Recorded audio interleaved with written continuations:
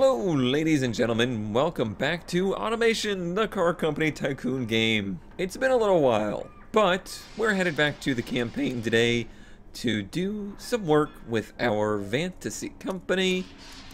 And today we're gonna do something a little bit crazy. It is 2005, February of 2005. Our company has done quite well for itself, starting from the very beginning of the Lite campaign, making it all the way to 2005 in an economy that has been constantly over the past few decades. We're gonna make ourselves the most badass ultimate Zoids we can possibly make. That is the goal for today.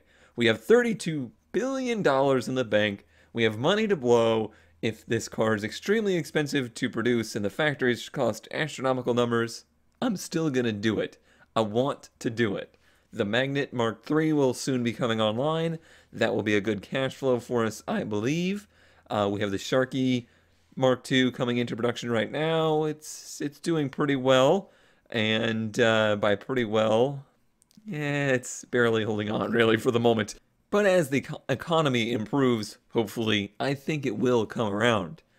But we have no time to waste. I'm not even going to advance any time before we start designing the Zoids Mark II, because I have a feeling the engineering time on this thing is going to be extreme. Like, we might be talking 4 years. So we're going to have to design something pretty amazing to compete with the cars that will be coming out in 4 years. The Zoids has always kind of straddled that market of the somewhat affordable supercar and not the extremely limited production, unobtainium supercar. We're talking, not the Vectors of the world, not the, even like Pagani Zonda, not even really that kind of category. That kind of stuff, in a company that has a big production like us, doesn't really make a lot of sense. So if we're going to be aiming for that 08, 09 era, we're probably talking about things like the R8, Gallardo, nicer 911s, somewhere in that range. So in the bodies of the last 10 years of coupes, we have this guy here, kind of a Ferrari-esque, McLaren-esque body, but it is the obvious choice for us. It is new enough. There is a smaller version that would actually be really fun to make like a supercar-style MR2 with. But that's not what we're doing today. Styling-wise, I don't know. Does this body really have that much modification to it? A little bit, but not a ton. And I've used this body before. I've made cars on this body. Pretty much all seem to turn out about the same. In the chassis department, we're gonna go for a monocoque chassis, but we're gonna do debates. AHS steel has high stiffness, average weight. Glued aluminum has low weight and very high stiffness, but limited production. Limited production is probably fine for us. We're not going to be talking more than a few thousand units a month, maybe 2,000 units a month, somewhere in that range. So I think glued aluminum might be where we go. The AHS steel is a good option. It's a good option, but it's not as prestigious and it's not as light. So we're going to go for the glued aluminum. And engine-wise, we have mid-longitudinal or rear-longitudinal. Transverse, for the engines I have in mind, probably wouldn't fit. We'll try... Let's see here. I'm looking at the different things. Drivability is very low on that rear longitudinal, obviously. We'll try the mid longitudinal. Hopefully there's enough room. Pushrod. It's cool. It's fancy. But is there really that much to gain? Sportiness very high versus sportiness high. Double wishbone's pretty great, and I think is good enough. I don't feel like wasting the money and engineering time on pushrod suspension. That's right. I'm not going to consider the push rods. The panel material, partial aluminum, should be good. It's light, and we have familiarity with it. Carbon fiber would be amazing, but probably, like I said, I don't want an unobtainium car. I want something that's blindingly fast, extremely good on the track, still pretty prestigious, but somewhat affordable. Like something a good, successful person could actually buy and not somebody who, you know, robs banks or, you know, countries for money. Not really huge gains there. Yeah, we'll do the partial. Ooh, styling wise, let's see. I might take a minute on this one. Might take me a bit. No, that ain't too bad. It's kind of a unique look. And also, I really like silver reflectors in the headlights. Blacked out headlights are never my favorite. Even though I own a car now that has them, I still don't really like it. I would prefer they were just, they were all just chrome or, you know, reflective inside instead of black. Yeah, see, that looks stupid. It looks plasticky and cheap to me. The body color, too. Like, when the C6 Corvette went to these body-colored ones, I thought that was the grossest thing. I don't like that at all. I think that's a good mix. It's got the chrome around the bottom, but then the projector housing and stuff is in black. I think that's a good option. Yeah, I don't know about this one. It's a grill I've never used before, but it looks so smirky. I don't really like it.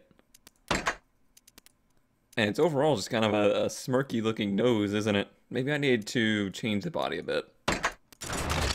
Yeah, I went ahead and brought that nose back in, sharpened the front. I think I'll be happier with that. Let me try some of these other, some of these grill options that I've already tried. Like, let's see, that one without the nose being so pointed. Yeah, that looks better. With a little flatter on the front. Bring it down a bit. Maybe bring it down. Bring it in. And then put some vents over there. Rotate those up. That's better. That's a better mix. I'm happy I did that. Gotta have our badge up there on the hood. Everybody's gotta know. Vanity doesn't play around. Technically got indicators here in the headlights, but we'll need some side indicators. I think I'd rather put it on the fender here than up there on the side panel. It's probably not super era correct, but I don't know. I really don't like the blinkers like up in here. I lied. That looks better. That's what we're doing. Gosh darn it. It's bad enough when other people prove me wrong, but when I prove me wrong, it's terrible. Got a big slab of body over here that we probably use some kind of scoop on. It's actually a decent amount of cooling already. We're up to 400. We might not have to do any crazy vents in the back. Maybe just something a little subtle. Would be nice. One thing I didn't do was put a lip on the front of it. It might look terrible. Like, it's probably going to look super tacky. I mean, we might want it for the downforce, but if we really need downforce, I could do an under tray. Let's just see what it looks like. It's not terrible, but it won't wrap around far enough, I don't think. Yeah, that's about as far as it'll go. Nope. We'll do an under tray if we have to. Be great if we had some of these taillights that stood straight out, like if this was... you know, a lens that stood straight up and then curved back to the body, that would be better. But leaning over like that, not so good. That's a pretty modern take on a taillight there. It's actually almost a little too modern. Makes it really lose the back end a bit. Like, it makes the back end shapes look very strange. I'm never happy with taillights. I'm never happy with the taillight selection, I think. I mean, I need just, like, triple the amount of taillights to choose from, I think. See, that's probably, like, a super dated look for 2000, let's say 2009. But I like that way more. I'll keep working on it. Now, one nice thing somebody's done is they went ahead and made a grill that has exhaust tips in it. For pretty much exactly this car's purpose. Like, that's what this grill is for. So you can get tailpipes, and you get grill space. By letting the air out of the back, we're cooling the engine more, so it gives us a nice cooling total bonus, and we get taillights out of the deal. Or sorry, not taillights, tailpipes. But square or rounds, I think I'll go with the round or oval ones. I had to try it. Would a lip spoiler work on this big old bubble butt?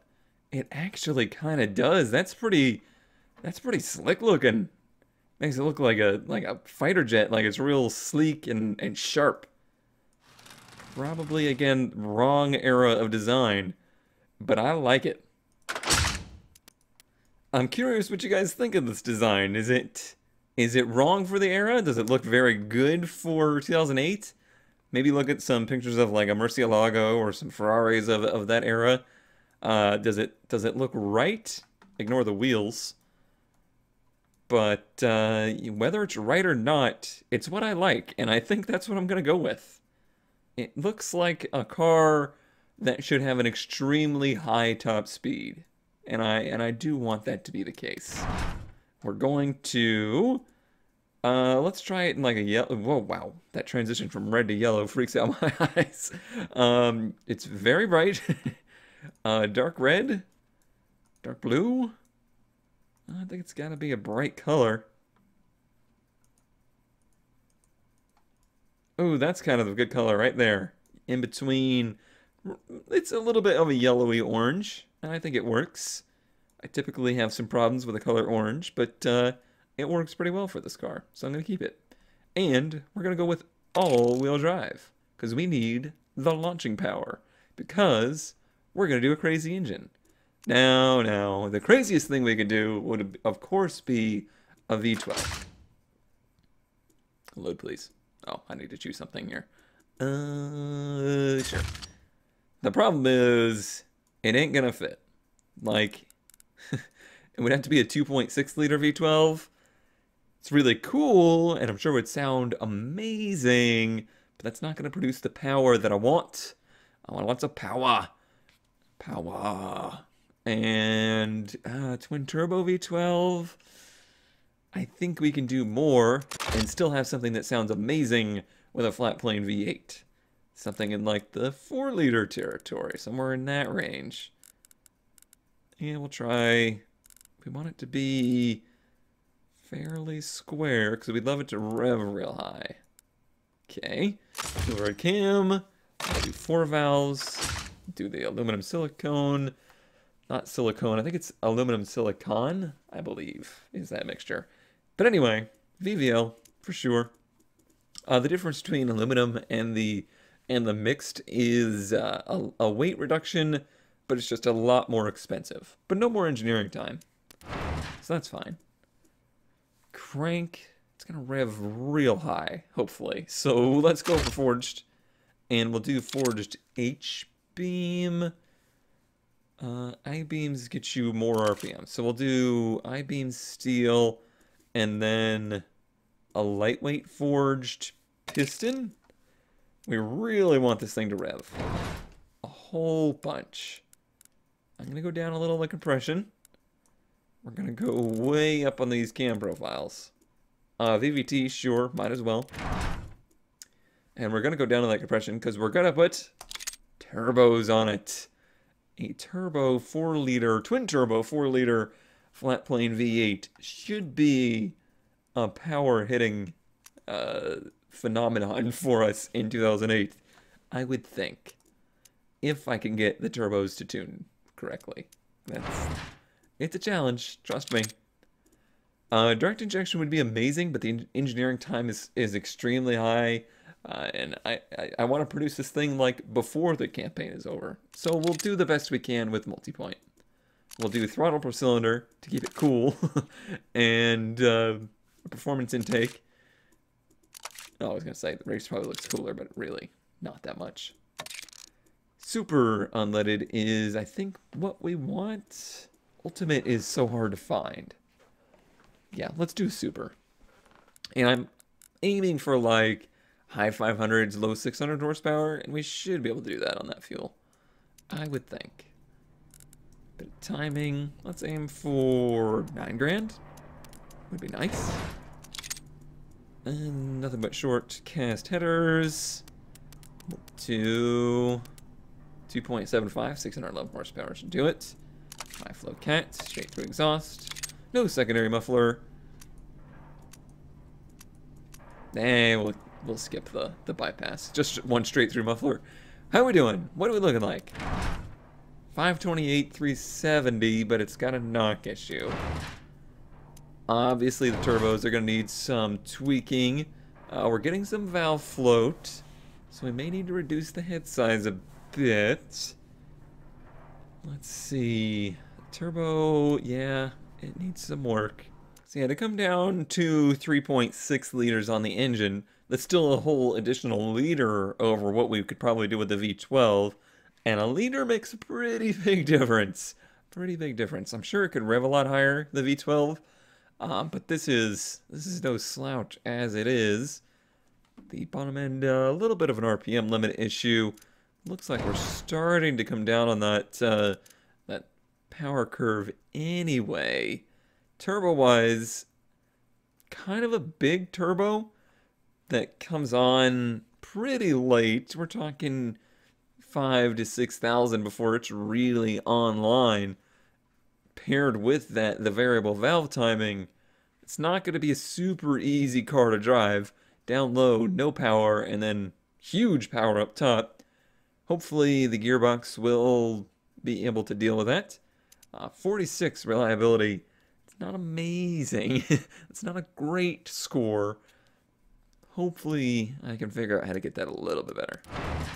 Yeah, we're not losing any power by reducing the RPM limit, and we got the reliability up to 50, which I think is a respectable number for an engine like this.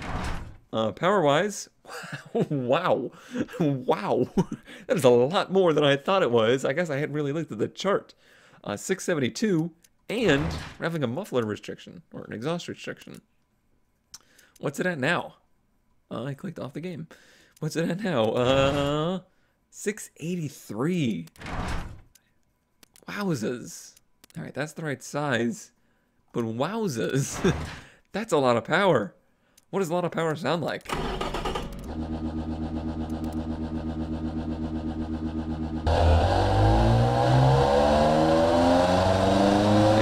boost.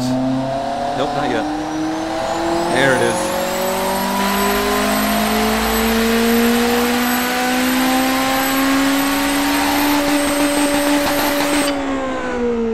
Goes for so long. Like, it took forever to find boost, but then, like, it seemed like it was on it forever. That's pretty cool sounding. I don't mind that one little bit. I enjoyed that audio experience. Okay. I think that's good. What do we call this engine? The flat plane twin turbo. And the variant is, this is the only variant it will ever have, so we're just going to call it the Magic Boostage. Because I can. Alright, time to build a car, huh? This might be somewhat controversial, because I said I was making our ultimate supercar. It's the last one we're ever going to make as a company, I'm pretty sure. And I'm not going to choose a sequential. It would be the ultimate supercar choice. It would be the fastest possible. The double clutch, however, is not something that we could afford to do time-wise. And the single clutch sequential transmissions, they suck. I would much rather have a manual than a single clutch sequential. So that's what we're going to do. Let's see, for a diff, we'll do a geared. We'll put a little bit of power to the rear. Maybe like a 40-60. Sounds good. 295s. I think there's even more in it. Nope, that was it. That was the limit. Vented discs. Yeah, 3 pistons. All you can take. Vented, 2 pistons. All you can take. I'm sure I'll have to adjust these. Fully clad, like I said, downforce-wise, we'll have to see. I'm going to take that wing off the back just because I don't want it to be messing with stuff. We need more cooling. What happened? I know we had over 500. What happened to it, though? Well, I'll make these larger, I suppose. Oh, that number is floating around. Maybe that's a little broken then. Okay. Well, let's try it now. Oh, I went too far? No, we're good. It's up to $4.99. We need a bunch more. Oh man, now it's gone crazy. Alrighty then. Off there. Okay, and we probably want a little bit to the brakes, actually. We'll see. 2 seats. Sporty interior. Up the quality. Premium sat nav. All of the things. Standard safety, because who cares about safety? Who needs safety when you're doing 200 miles an hour? Nobody. Let's see. Active sport. Extremely high. I'm trying to stay away from the extremely high stuff, engineering-wise. I think standard springs are probably fine. Yeah.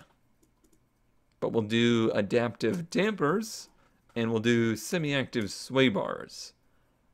Those numbers look good. Those numbers look very good, and we have tuning to do for sure, especially suspension-wise here. Camber, we need a lot of it in the rear to get this thing to stop over. Oh, actually, not that bad. Not that bad at all. 0.96, 0.92. Pretty good numbers so far, actually. We need some dampers to smooth the ride out. It's pretty rough riding at the moment. Man, why is the front so shaky? Is it over-dampened? I don't think so. Yeah, it might just be like chassis rigidity causing that or something. I'm not sure. Let's go back to gearing. Looks like we're pretty good there. Maybe a bit too much overdrive. And then spacing-wise, just see. Ooh, 3.5 seconds, 0 to 60. That's pretty good. That's actually insanely good, and probably much too fast. Top speed of 216. That's also really, really, really fast. Brakes-wise, front brakes are good. Rear brakes are way, way over the top. Yeah, we can go down to 1 pistons there. Actually, we could probably do 2 pistons in the front. There's no brake fade, and it's less weight, and it doesn't change the braking distance. So yeah, no-brainer. Do it. Okay, that's all of those done. Can we afford any more cooling off of the thing? 64, 64, 63. Okay, so that's where we needed to be. I think we gained a mile per hour top speed, which is very important. Very, very important. Doing no aero because it's actually handling quite well with no wings or anything. Active aero. Oh, that's something that would be very cool in the game. Interior-wise, I guess the only thing to really consider is the luxury sat-nav. Yeah, it's that pride thing. They want it because it's gonna make it more prestigious, at least for hyper. Maybe not so much for sport. Luxury, no, they want the sport interior. Advanced safety. Unfortunately, they actually do want the advanced safety, but it makes it heavier. It's already 3,600 pounds. But those are pretty dramatic score increases, aren't they? Know what? No. I'm saying I want to go fast. I'm going for the buyer who wants the fast car, not the safe car. So we're going to keep it where it is, despite having lower scores. If more people can afford it, then they'll appreciate the lower scores. What? That didn't make any sense. Don't listen to me. No, that's not where I want to be. I want to see the numbers on this thing. So there's our scores. Here's the detailed stats if you want to see those. Very interesting. What's our sportiness drawback? Driver assists. Odd. Gear ratios a little bit. Engine sound. What are you, nuts? Chassis stiffness. I guess because it's glued aluminum and not carbon fiber. Understeer, oversteer, negative 4%. Must be because of the understeer on it. Mid-engine cars probably always going to have a little bit of that. Running cost $5,392. Possibly the fuel cost causing some of that. You know, maybe a little. But what we all want to see is the test track. 217 miles per hour top speed. 3.5 seconds 0 to 60. 11.3 quarter mile. That's blazingly fast. No downforce. Who needs it? We'll do a run on the airfield track. I'll let it play through. Let me hear what it sounds like first.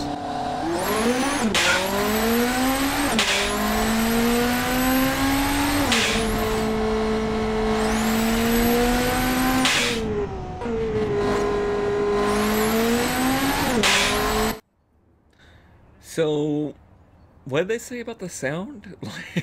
Like the engine sound wasn't good enough? I kindly disagree.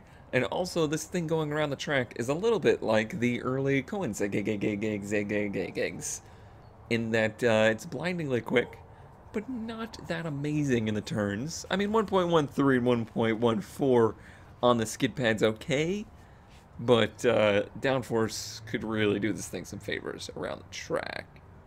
But I want this number. That's the number the people are going to want, the buyers, and it just looks good. Market-wise, Hyper Sport Track Premium. Well, that sounds right. Sounds right on the money to me. Ooh, ow, ow, my side. 4 years, 10 months of engineering time on the body. Max funding, and we can get it down to 4 years and 3 months. I think if there was one thing I would do differently in a future playthrough, it would be to have engineers. I really don't understand why not having them seems to be the norm. Seems like that would be more the norm to try and reduce these engineering times and such, because there's nobody there. But on the engine side of things, well, it's already at 4 years, 3 months, but I'm available for hire too. So I can work on the aspiration, the exhaust, the fuel system, and the top end a bit. Like 33, not yet. Give me some time. Right, so we could decrease funding on that. Or I guess I could increase the reliability. If I have to. Oop, not that much. There we go. So this will be taking the Zoids Mark II's factory. Saves us a little money. We don't need the galvanization anymore. Again, saving a bit of money. I could throw automation at this, but it's already a huge expense as it is. So let's leave them at 50 for now, and we'll see. So the factories would be able to max. Good, good. We'll probably, we'll look at the markup in a minute. 5.51 to 1 at 3 shifts.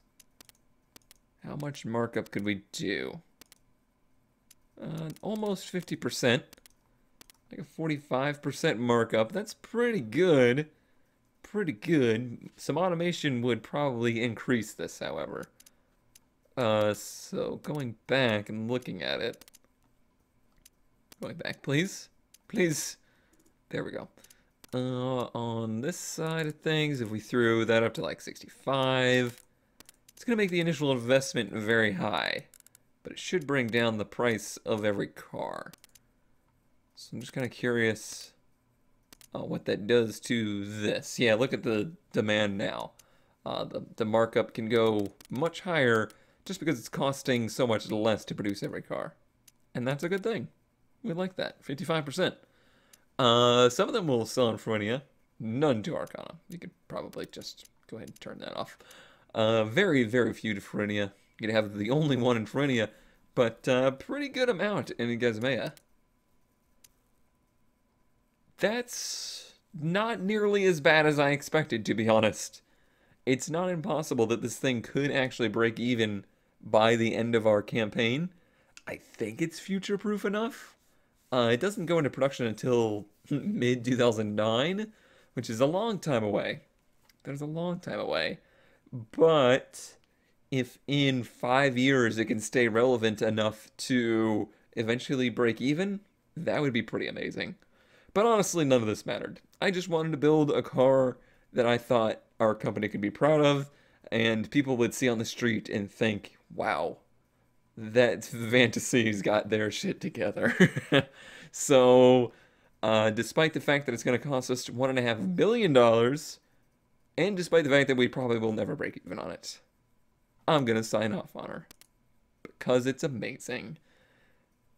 Did I not name it? Oh, I didn't name it. Can I still name it? I hope I can still name it, or I'm going to be real sad. I'm going to be real sad. Okay.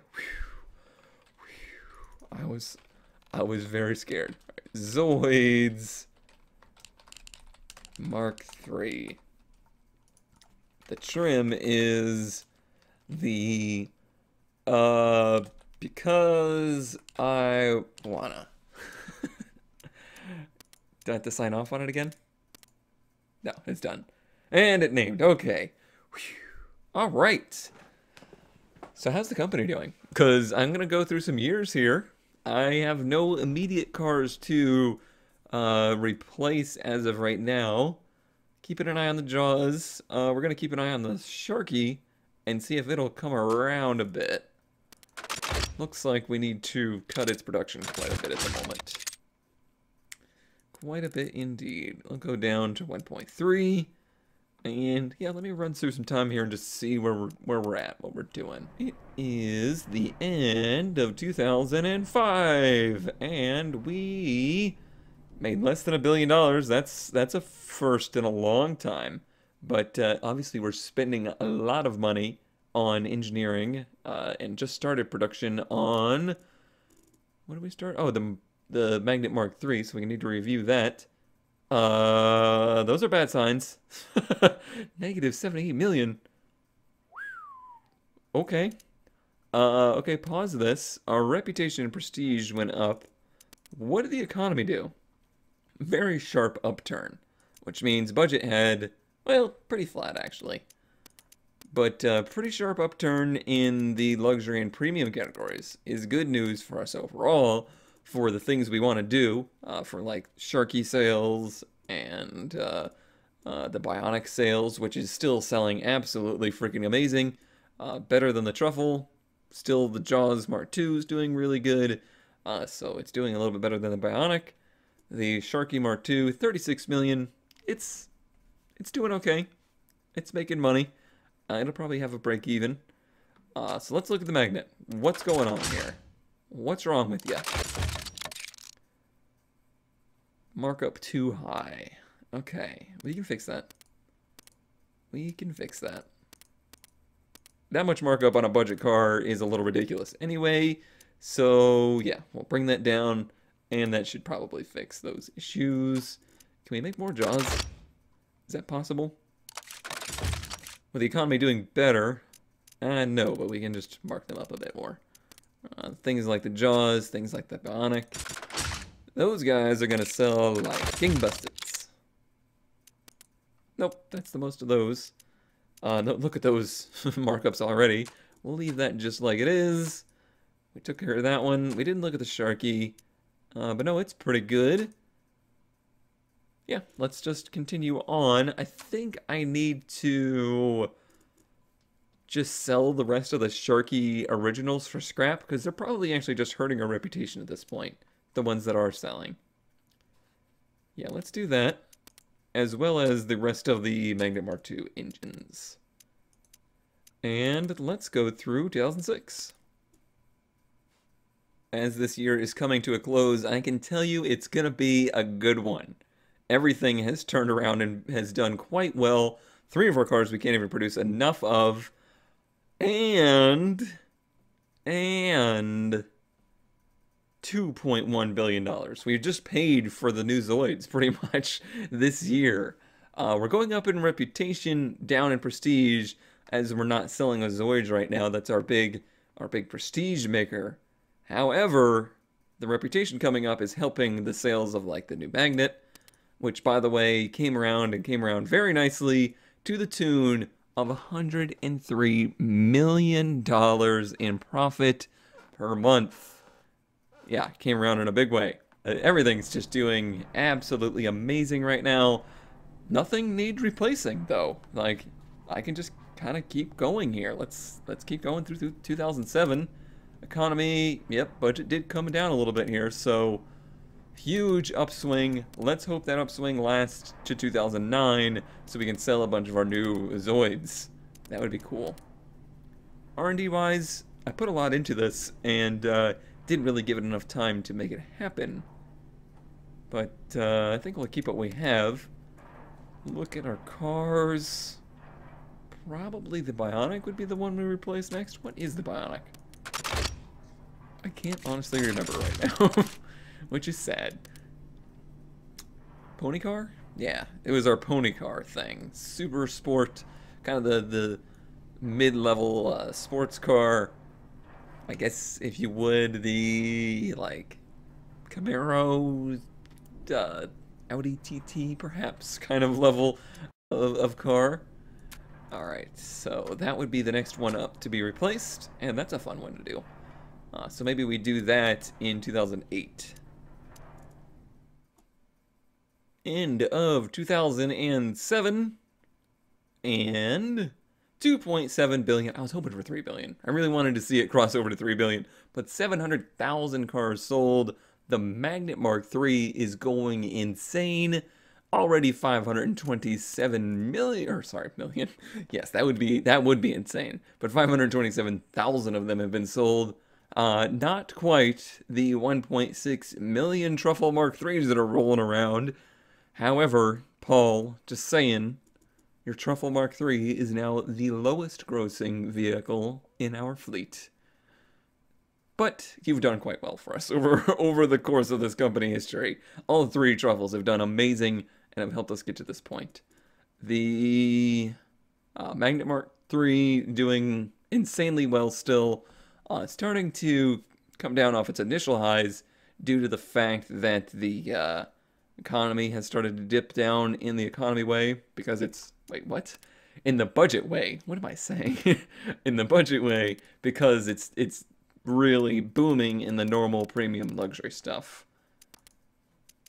Okay, another thing worth noting, the Sharky is our first international hit, doing very well in Fruinia and Arcana. So that's cool. That's a cool thing. At least we have something selling to multiple areas.